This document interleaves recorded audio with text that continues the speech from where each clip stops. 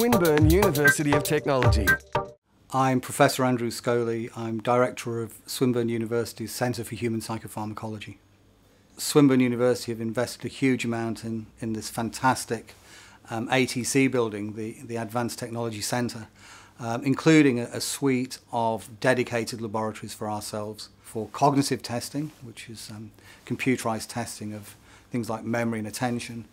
We also have medical facilities for co-monitoring things like cardiovascular function and also doing bioassays, so measuring various blood-borne markers of, for example, stress or absorbance of some of the substances we're giving people. We have one of the few centres actually in the world which has both fMRI, so functional magnetic resonance imaging, and MEG, which means we can do extremely sophisticated experiments looking at the ways in which certain substances, when they're ingested, how they affect brain function and how they interact with behavioural function.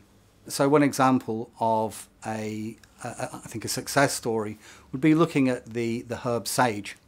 So sage has a long history of use as a cognitive enhancer. I've been involved in several studies which have shown that sage can improve memory, and that went from the first into human studies demonstrating this in 3 separate studies. That culminated in a study which is unpublished as yet, which is showing that sage can improve cognitive function, or appears to improve cognitive function, in Alzheimer's disease.